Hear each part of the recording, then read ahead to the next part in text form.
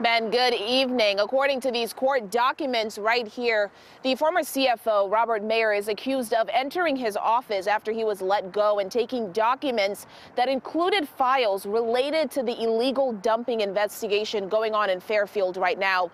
And today I got a chance to speak with his attorney, who says his client had no intention of any wrongdoing and they plan to fight these charges.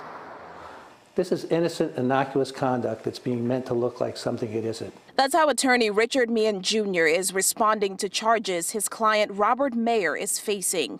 The former Fairfield chief financial officer accused of entering the Sullivan Independence Hall building after he was let go and removing files that included documents related to the ongoing Phil Pyle investigation. The Phil Pyle was an ongoing investigation in where we had several town employees that were arrested for several charges related to environmental crimes. According to court documents, Mayer was terminated on January 15th and was set to return to the building on the 18th to clear out his personal belongings. But on the 16th, other employees noticed missing files from Mayer's office.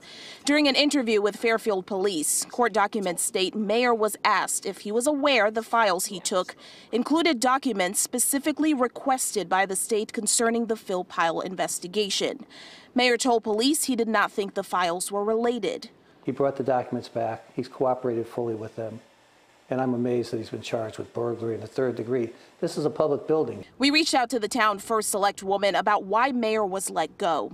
In a statement to Fox 61, she explained she could not comment on the ongoing matter, but says in part, quote, "I will continue to cooperate with law enforcement to bring justice to those who have compromised the health and safety of our residents." And right now, Mayer's charges include burglary as well as tampering with evidence. All of those charges today he pled not guilty to. We know he is back in court for a pretrial hearing come March 2nd. For now, reporting live in Bridgeport, Aisha Mo, Fox 61 News.